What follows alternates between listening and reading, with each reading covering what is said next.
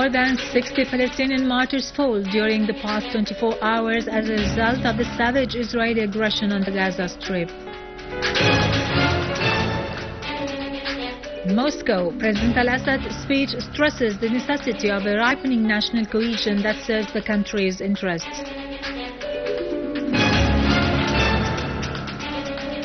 Syrian Arab Army units target terrorist gatherings in Al-Qunaytira, Homs and Aleppo, killing and wounding scores of terrorists.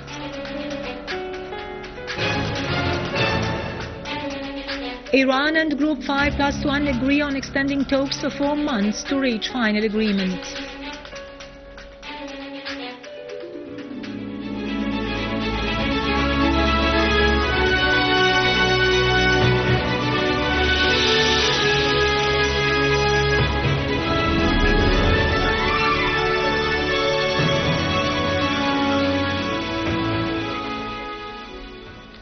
Good afternoon, ladies and gentlemen. This is Irado Krikorian with the news in English.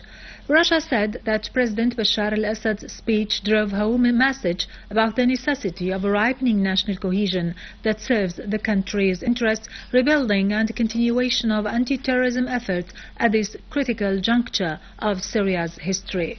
Commenting on the speech that President al-Assad delivered after taking the oath for a new term in office, the Russian Foreign Ministry said in a statement, "It is exceptionally important amid the current conditions in Syria to keep state institutions functioning for the sake of having humanitarian situation improved," which, according to the ministry, was confirmed by President al-Assad's inauguration ceremony. The statement added that the political and military situation in Syria remains tense amid multiplying terrorist brutal crimes, peaceful people getting killed and social and economic infrastructures destroyed. The statement added that in this context, developments have been happening in terms of the government's stances for solving the humanitarian issues of crisis-hit citizens, broadening the scope of national reconciliations and an amnesty decree still in effect. Captives from the occupied Syrian Golan who are detained in the Israeli Shatta prison issued a statement in which they affirmed that they stand behind the leadership of President Bashar al-Assad and are committed to standing fast in the face of occupation. In the statement, the captives voiced confidence that Syria will be victorious over terrorism, saluting their homeland, Syria's civilian and army martyrs, the Syrian Arab Army and President Bashar al-Assad and the Syrian leadership. They congratulated the Syrian people on the success of the presidential elections and on choosing President al-Assad to lead them, asserting that victory over terrorists is imminent. Minister of Justice Dr. Najm al-Ahmad said Syria is pushing ahead with combating terrorism until security and stability prevail anew. Al-Ahmad, who was speaking during his meeting with economic and social figures and directors in Deir ez-Zor, proclaimed that the crisis in Syria is in its final stages, with Syria well on course to recovery. The minister added that a project to grant governors extra powers to overhaul provincial councils by appointing council members during extraordinary circumstances is under study. The participants laid down their demands that focused on invigorating local reconciliations in the province, reducing the power rationing hours and delivering humanitarian aid to those in need. In Deir ez-Zor, the Syrian Arab Armed Forces, in cooperation with the National Defense Forces, controlled the villages of Ayyash and Ain Abu Jum'a to the west of the governorate. Syrian Arab Army units eliminated scores of terrorists and destroyed their ammunition. In Al-Qunaytira countryside, units of the Syrian Arab Army foiled an attempt by about 40 terrorists to infiltrate from Harj Taranja towards Dahr al-Kassar, targeting their gatherings in Ovana town, Abu Shatta and on the road of Batni and Al-Ajraf, as a number of the terrorists were killed and others were injured.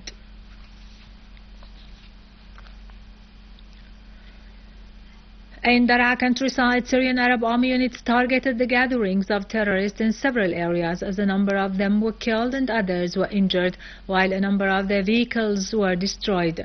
A number of the terrorists were also eliminated by the Syrian Arab Army units in Tafas town, near the footbridge in Al-Nuaimi town, to the south of Mzarib town and in Al-Tiba town, while a number of their vehicles were demolished in Daraa countryside.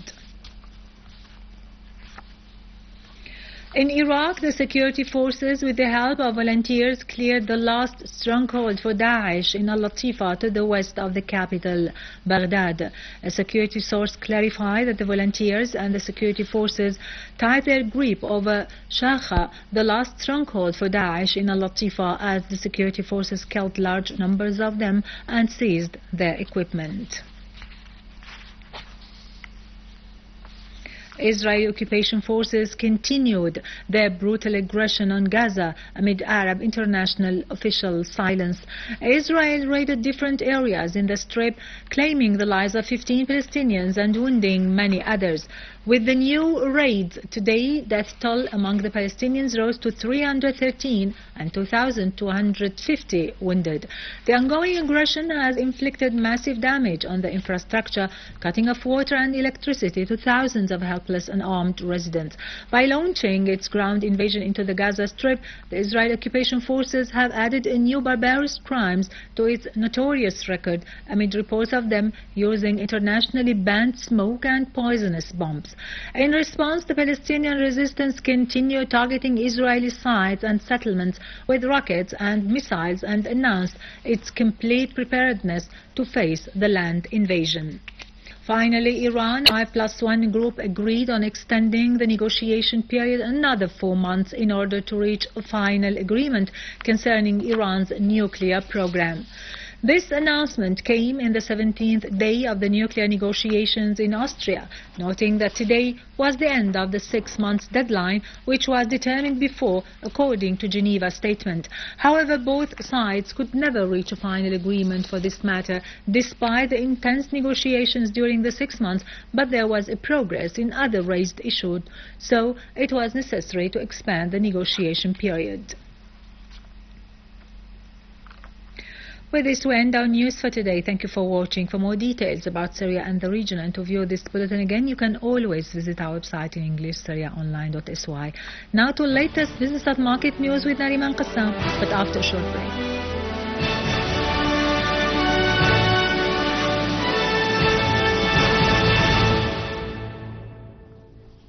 Ladies and gentlemen, good afternoon. The Minister of Domestic Trade, Samir Qadi Amin, paid an inspection visit to Al Midan market in Damascus. He also stressed the importance of providing the citizens with high-quality products at affordable prices.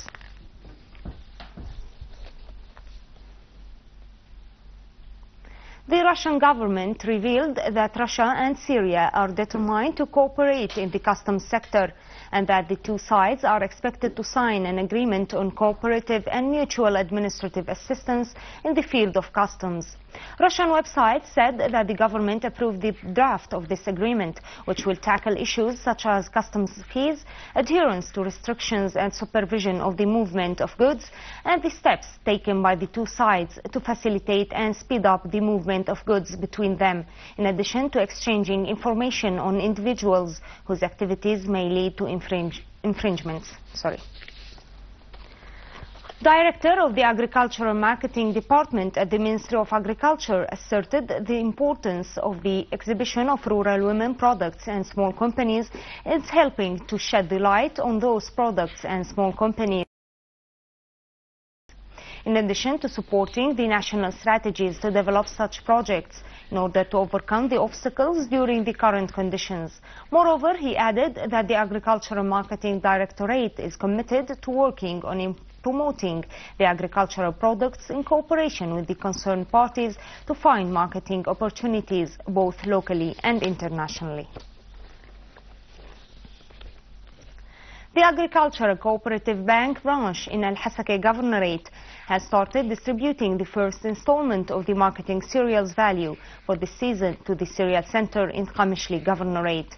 On the other hand, director of the branch said that 75 million Syrian pounds have been transferred to the branch, in addition to 615 bills with a worth of 800 million Syrian pounds. The General Establishment for Cereal Processing and Trade has announced that marketing process of wheat and barley is still on progress, while the Director General of the establishment said that total marketing quantities have declined to reach about 500 tons a day. He also added that the second shipment of the delivered cereals hit 10 billion Syrian pounds, which has been distributed among the farmers. Furthermore, the transferred money to the establishment amounted to 20 billion Syrian pounds.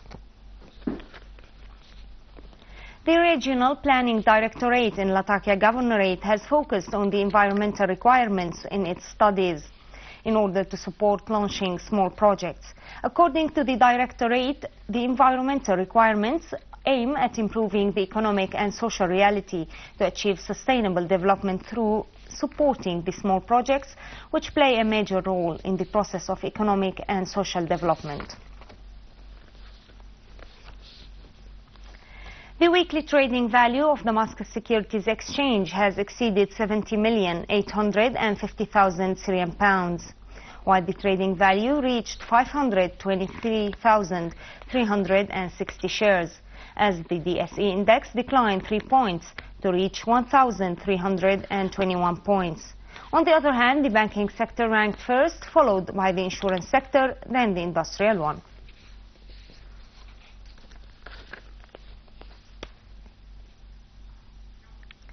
And now over to some main currencies exchange rates according to the bulletin of the Central Bank of Syria.